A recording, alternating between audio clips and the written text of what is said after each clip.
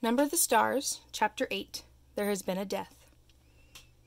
Through a haze of dreams, Anne-Marie heard Henrik rise and leave the house, headed for the barn with his milking pail at daybreak.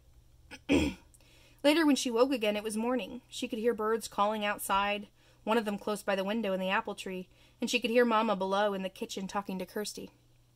Ellen was still asleep. The night before, so shortened by the soldiers in the Copenhagen apartment, seemed long ago.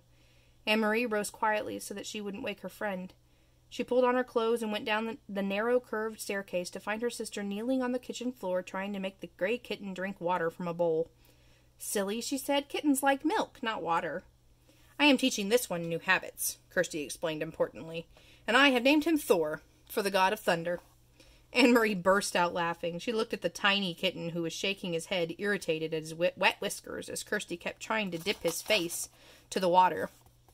"God of thunder," Anne-Marie said. "He looks as if he would run and hide if there were a thunderstorm." "He has a mother someplace who would comfort him, I imagine," Mama said. "And when he wants milk, he'll find his Mama." "Or he could go visit the cow," Kirsty said. Although Uncle Henrik no longer raised crops on the farm as his parents had, he still kept a cow, who munched happily on the meadow grass and gave a little milk each day in return. Now and then he was able to send cheese into Copenhagen to his sister's family. This morning, Anne-Marie noticed with delight, Mama had made oatmeal, and there was a pitcher of cream on the table. It was a very long time since she had tasted cream. At home they had bread and tea every morning. Mama followed Anne-Marie's eyes to the pitcher. "Fresh from Blossom," she said. "Henrik milks her every morning before he leaves for the boat. And," she added, "there's butter, too. Usually not even Henrik has butter, but he managed to save a little this time." "Save a little from what?" Anne-Marie asked, spooning oatmeal into a floured bowl. "Don't tell me the soldiers try to, relocate butter, too," she laughed at her own joke. But it wasn't a joke at all, though Mama laughed ruefully. "They do," she said. "They relocate all the farmers' butter right into the stomach of their army. I suppose that if they knew Henrik had kept this tiny bit, they would come with guns and march it away down the path." Kirsty joined their laughter as the three of them pictured a mound of frightened butter under military arrest. The kitten darted away when Kirsty's attention was distracted, and settled on the windowsill. Suddenly here in this sunlit kitchen, with cream in a pitcher, and a bird in the apple tree beside the door, and out in the Kattegat, where Uncle Henrik, surrounded by bright blue sky and water, pulled in his nets filled with shiny silver fish. Suddenly the specter of guns and grim-faced soldiers seemed nothing more than a ghost story, a joke with which to frighten children in the dark. Ellen appeared in the kitchen doorway, smiling sleepily, and Mama put another floured bowl of steaming oatmeal on the old wooden table. "Cream," Anne-Marie said, gesturing to the pitcher with a grin. All day long the girls played out of doors, under the brilliant clear sky and sun.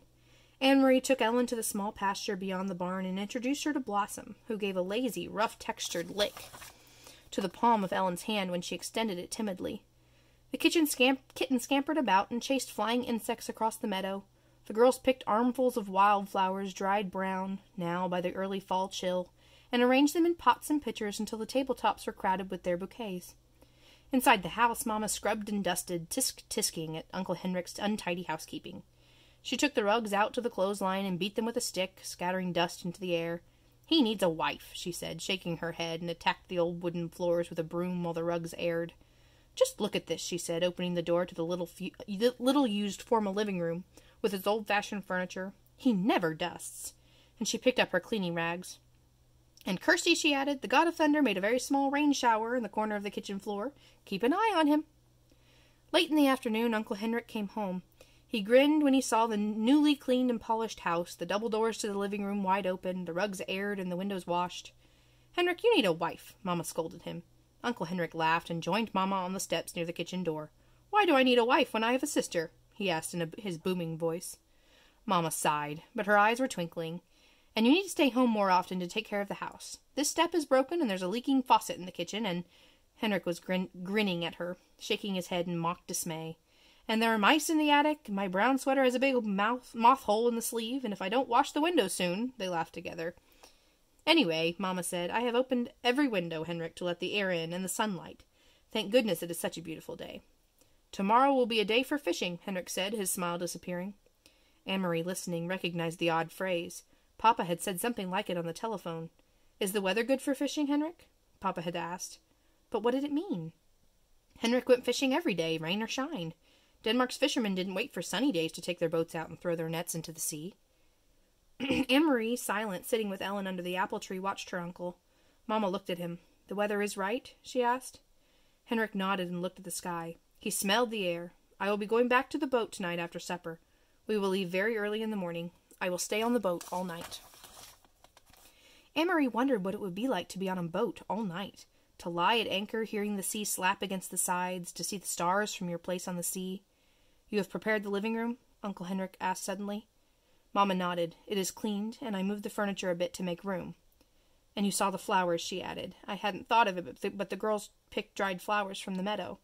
"Prepare the living room for what?" Anne-Marie asked. "Why did you move the furniture?"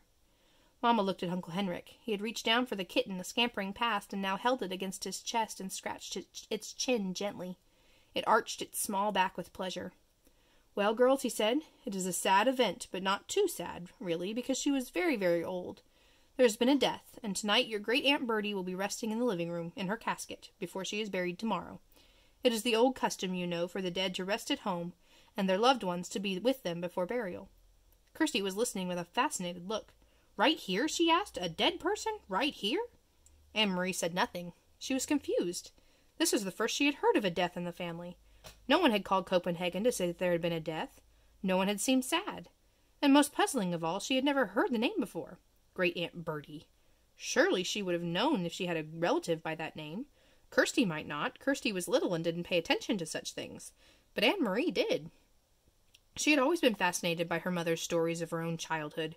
She remembered the names of all the cousins, the great aunts and uncles who had been a tease, who had been a grouch, who had been such a scold that her husband had finally moved away to a different house, though they continued to have dinner together every night. Such wonderful, interesting stories, filled with the colorful personalities of her mother's family. And Anne-Marie was quite certain, though she said nothing, there was no Great-Aunt Bertie. She didn't exist. Chapter 9. Why Are You Lying? Anne-Marie went outside alone after supper. Through the open kitchen window she could hear Mamma and Ellen talking as they washed the dishes. Kirsty, she knew, was busy on the floor playing with the old dolls she had found upstairs, the dolls that had been Mamma's once, long ago. The kitten had fled when she tried to dress it and disappeared. She wandered to the barn where Uncle Henrik was milking Blossom. He was kneeling on the straw-covered floor beside the cow, his shoulder pressed against her heavy side, his strong tanned hands rhythmically urging her milk into the spotless bucket. The god of thunder sat alertly poised nearby, watching. Blossom looked up at Anne-Marie with big brown eyes and moved her wrinkled mouth like an old woman adjusting false teeth. Anne-Marie leaned against the ancient splintery wood of the barn wall and listened to the sharp rattling sound of the streams of milk as they hit the sides of the bucket. Uncle Henrik glanced over at her and smiled without pausing in the rhythm of milking. He didn't say anything. Through the barn windows the pinkish light of sunset fell in irregular shapes upon the stacked hay. Flecks of dust and straw floated there in the light. "Uncle Henrik," Anne-Marie said suddenly, her voice cold, "you are lying to me. You and Mamma both." His strong hands continued, deftly pressing like a pulse against the cow. The steady streams of milk still came. He looked at her again, his deep blue eyes kind and questioning. "You are angry," he said. "Yes. Mamma has never lied to me before. Never. But I know there is no Great-Aunt Bertie. Never once in all the stories I've heard and all the old pictures I've seen has there been a Great-Aunt Bertie." Uncle Henrik sighed. Blossom looked back at him, as if to say, "Almost done." And indeed the streams of milk lessened and slowed. He tugged at the cow gently but firmly, pulling down the last of the milk. The bucket was half full, frothy on the top. Finally he set it aside and washed the cow's udder with a clean, damp cloth. Then he lifted the bucket to a shelf and covered it. He rubbed the cow's neck affectionately. At last he turned to Anne-Marie as he wiped his own hands with the cloth. "How brave are you, little Anne-Marie?" he asked suddenly. She was startled and dismayed. It was a question she did not want to be asked. When she asked it of herself, she didn't like her own answer. "Not very," she confessed, looking at the floor of the barn. Tall Uncle Henrik knelt before her so that his face was level with hers. Behind him, Blossom lowered her head, grasped a mouthful of hay in her mouth, and drew it in with her tongue. The kitten cocked its head, waiting, still hoping for spilled milk. "I think that is not true," Uncle Henrik said. "I think you are like your mamma, and like your papa, and like me. Frightened, but determined, and if the time came to be brave, I am quite sure you would be very, very brave. But," he added, "it is much easier to be brave. if you do not know everything. And so your Mama does not know everything, neither do I. We know only what we need to know. Do you understand what I am saying? He asked, looking into her eyes. Anne-Marie frowned. She wasn't sure. What did bravery mean? She had been very frightened the day not long ago, though now it seemed far in the past, when the soldier had stopped her on the street and asked questions in his rough voice. And she had not known everything then. She had not known that the Germans were going to take away the Jews. And so when the soldier asked, looking at Ellen that day, "What is your friend's name?" she had been able to answer him, even though she was frightened. If she had known everything, it would have not been so easy to be brave. She began to understand, just a little. "Yes," she said to Uncle Henrik, "I think I understand." "You guessed correctly," he told her. "There is no Great Aunt Bertie, and never has been. Your Mama lied to you, and so did I." "We did so," he explained, "to help you to be brave, because we love you. Will you forgive us for that?" Anne-Marie nodded. She felt older, suddenly.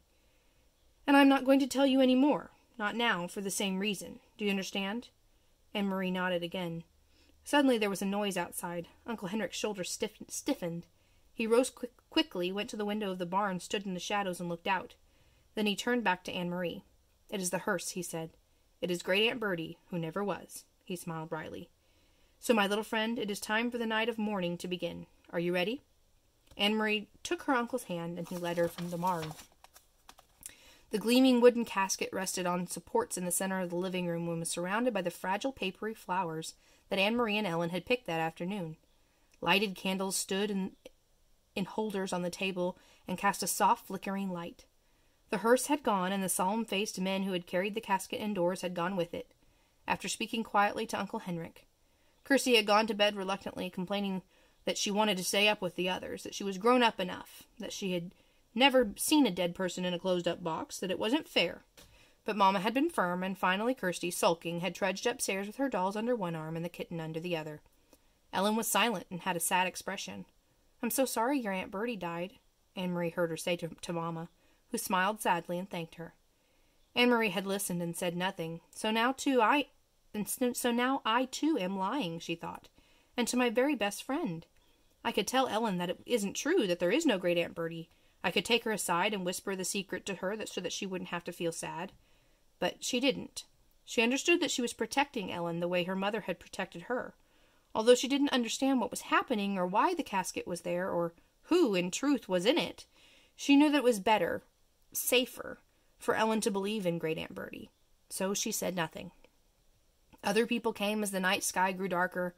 A man and a woman, both of them dressed in dark clothing.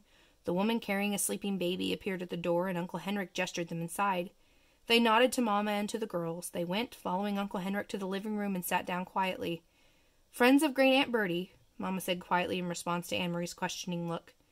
Anne-Marie knew that Mama was lying again, and she could see that Mama understood that she knew. They looked at each other for a long time and said nothing.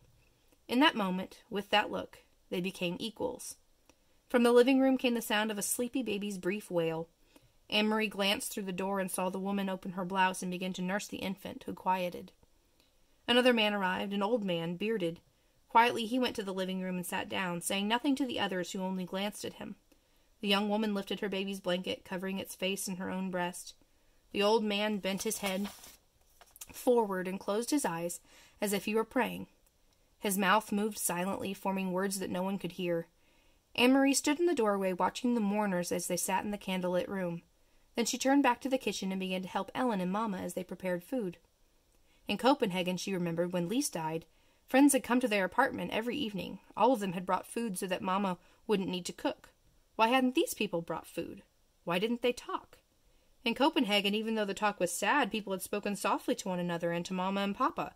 They had talked about Lise, remembering happier times. Thinking about it as she sliced cheese in the kitchen, Anne-Marie realized that these people had nothing to talk about. They couldn't speak of happier times with Great Aunt Bertie when there had never been a Great Aunt Bertie at all. Uncle Henrik came into the kitchen. He glanced at his watch and then at Mama. "It's getting late," he said. "I should go to the boat." He looked worried. He blew out the candles so that there would be no light at all, and opened the door. He stared beyond the gnarled apple tree into the darkness. "Good, here they come," he said in a low, relieved voice. "Ellen, come with me." Ellen looked questioningly toward Mama, who nodded. "Go with Henrik," she said. Anne-Marie watched, still holding the wedge of firm cheese in her hand, as Ellen followed Uncle Henrik into the yard.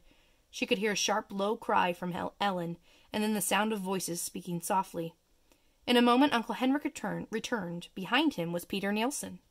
Tonight Peter went first to Mamma and hugged her. Then he hugged Anne-Marie and kissed her on the cheek, but he said nothing. There was no playfulness to his affection tonight, just a sense of urgency, of worry. He went immediately to the living room, looked around, and nodded at the silent people there. Ellen was still outside, but in a moment the door opened and she returned, held tightly, like a little girl, her bare legs dangling against her father's chest. Her mother was beside them.